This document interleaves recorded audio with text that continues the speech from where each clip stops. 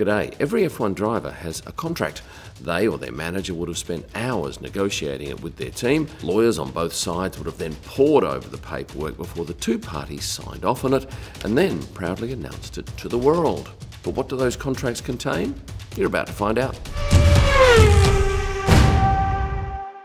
Starting salary for an F1 driver is around $500,000, but it could rise to well over $60 million a year if you are a world champion. Now that figure is typically made up of a base salary plus bonuses. For that money, a driver will obviously have to drive the car. And the more they are paid, the higher the expectations. So what will the teams expect of a driver? Well, the performance clauses will dictate that. Let's take a look at Sergio Perez. It's been mentioned that he has a clause in his contract that if he falls 150 points behind his teammate Max Verstappen, he would be penalised, and probably in the form of a pay cut. Of course, these are put in place to keep a driver motivated and focused. After all, big dollars are at stake and a team can't afford to have drivers slacking off. But what about crashes? Would a driver be expected to pay for any damage that he causes? Well, in the lower classes of racing, a driver not only has to pay for their drive, but they also have to pay for damage. That is much rarer in Formula One, if it happens at all. Now, with Black Friday coming up, let me tell you that Quad Lock is having a Black Friday sale. At the moment, everything is 30% off. Just go to the link in my description. Oh, and if you're new here and don't know what Quad Lock does, they make innovative smartphone mounting systems for every adventure, whether it's on 4 wheels, 2 wheels, or navigating through the waters. There's no doubt that Quad Lock has made my life a lot easier. I do a heck of an amount of travelling, and if it weren't for their mag wallet, I would have lost my credit cards and ID countless times. I love their selfie stick. I've used it in a couple of my videos in the past. And note too that it does double as a tripod. Very handy for my travel vlogs. Another great option, car mounts. As someone who is prone to touching my phone while driving, Quad Lock's car mounts are a game changer. And to get your Quad Lock products from pretty much anywhere in the world, click on the link in the description below and save 30% right now. Other things included in a driver's contract are appearances. Now, there will be typically a number mentioned. And for a younger driver, that could be around 60. For someone like a Lewis Hamilton, though, that might be 20 to 40. It's all open to negotiation. Could a team place restrictions on a driver's appearance? Yes. It might be that beards aren't allowed, no tattoos, or certain hairstyles. Why? Because it might go against the look or the branding of the team. Certainly worked into contracts would be media appearances, and typically that will be at the track on a Thursday, but there could be other calls on a driver to make themselves available outside of track days for TV or media appearances. That's something a lot of drivers just don't like. And I understand why, because often it's the same questions over and over. But if you're on the big money, it's part of the game. On the other side, a driver's contract could contain clauses that allow the driver to place demands on the team. For instance, if the team can't provide a competitive car, there might be a financial penalty on the team, or the driver might be able to break their contract and leave early. Back to the payment side of things, what bonuses might be on offer? Well, it could be X amount of euros per point scored. Lando Norris might get an extra €1 million if he wins the championship. Fernando Alonso might be in for a big payday if he makes the top 10. It depends on where the team expects to sit, and if that driver outperforms that expectation, he would expect a bonus and is often paid one. What about some of the quirkier things that are included in contracts? Could a driver, for instance, end up owning their race car? Yes, I know of at least one driver who has a race car that he drove to a win as part of his package. How does that happen? Well, a manager obviously sees that as an important point and works that into the negotiations. Still on the subject of race cars, going back to 1990, Nigel Mansell signed on to go back to Williams for 2 years.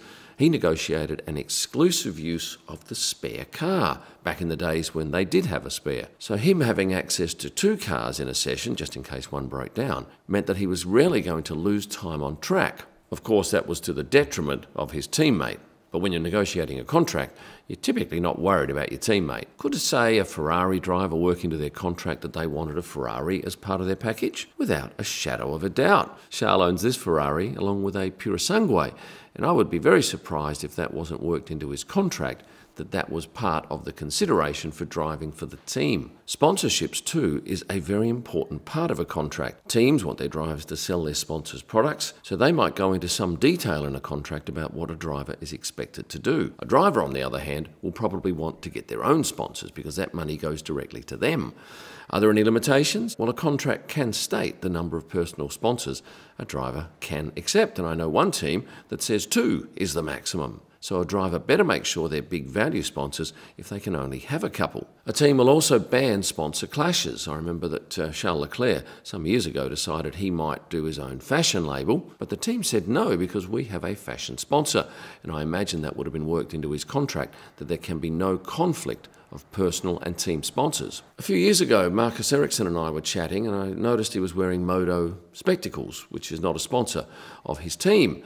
The sponsor was Ray-Ban, but they didn't make spectacles. There was a contract issue about this because he was required to wear the team glasses. So what was the solution? Well, he was allowed to wear his glasses in the paddock, but he had to have his Ray-Bans hung around his neck to appease the sponsor. A powerful driver, someone at the top level, might also negotiate that they won't do anything with a sponsor that perhaps conflicts with their personal beliefs. Perhaps alcohol, perhaps tobacco. Whether the team agrees to that all gets back down to how much they want the driver. Are they willing to compromise that in order to get him? Most teams have a watch sponsor, and that would involve the drivers wearing the watch at certain times, after the race, in the TV media pen, etc. But away from the track, a team would be hard-pressed to include any restrictions on drivers wearing the team watches. So a driver could take a personal sponsor and only wear a watch away from the track. Another discussion point in the negotiation of a contract would be how many passes a driver is able to access. Why? Well, he'll want to, from time to time, bring his girlfriend, almost certainly his manager, perhaps family, and some friends. And of course, there are a limit to the number of passes a team gets for the paddock. So a lower-ranked driver will probably end up with fewer passes than, say, a Lewis or a Charles or a Lando Norris. Another area of negotiation that Lewis Hamilton seems to have mastered is what they can wear to the track. Lewis, as you know, wears fashionable gear every single day. Other drivers like Zhou, Daniel, Lando, Charles, Pierre, Yuki and Valtteri have been known to wear in non-team kit, which I imagine is in all of their contracts, that you have to wear our team gear while you're at the track or at a sponsor event. Recently I was talking to a driver about a signed print deal, and the team advised that no, that driver can't do a signed print collaboration with you, Kim, because that is a bonus reserved for our sponsors. In other words, the driver's signature commercially belongs to the team, not him. But that's probably a rarity. What about advertising space on a driver's helmet or race suit? Well, a driver owns their own helmet. They can do as they wish with it, so the team would negotiate with them about what logos go on their helmet, but they would have to negotiate with the team about the race suit because effectively the team owns the race suit. And the other thing to note is that a driver can sell their helmets as a form of income because they own them, whereas in most cases a driver's race suit belongs to the team. Of course, all of this negotiation gets down to having a good manager.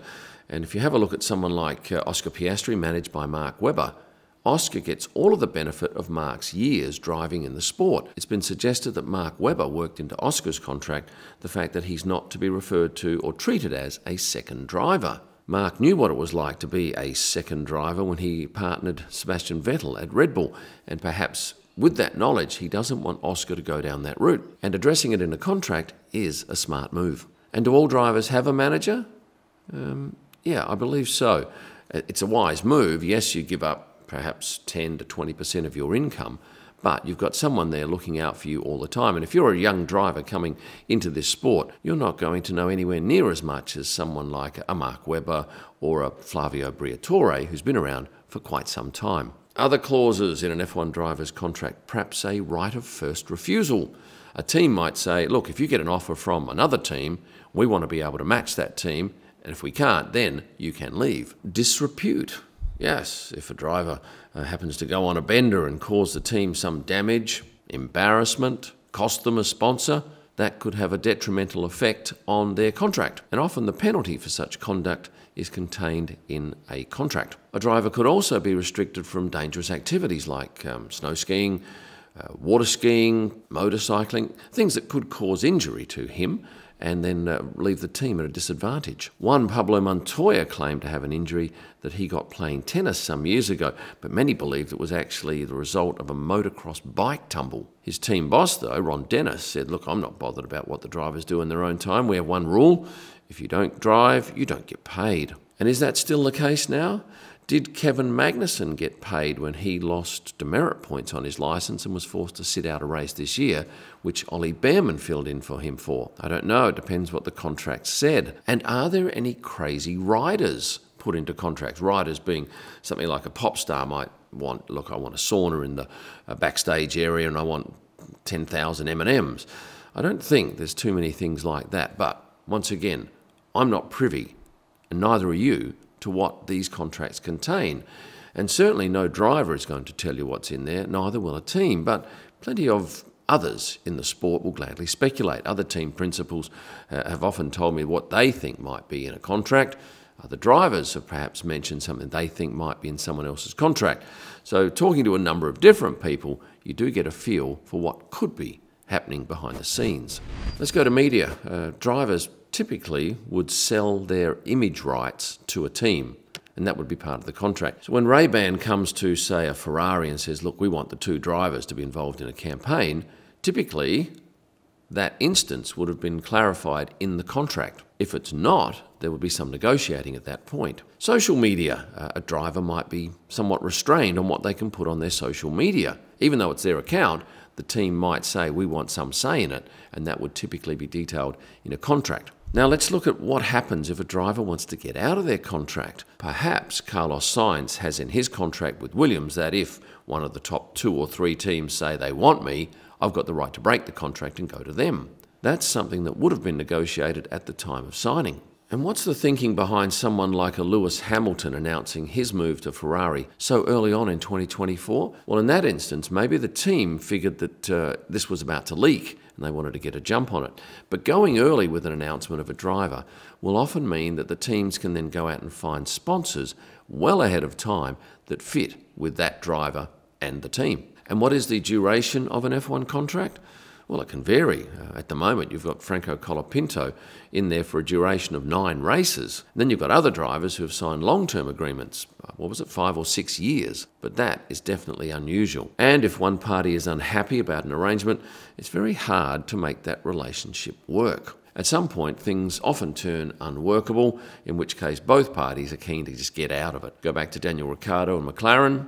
McLaren just faced a big payout for Daniel to leave the team. Contract negotiations can take a heck of a long time, and when drivers or teams think they're very close to getting a signature, often one party brings up something that hasn't been considered, and that can result in a lengthy delay or perhaps even the falling over of an agreement. As they say, it's all wank till it's in the bank, and until both parties have signed that piece of paper, there is no agreement. Hopefully you've learnt a little bit more about what's in a driver's contract, and if you have enjoyed this video, please hit the like button and subscribe if you haven't already done so.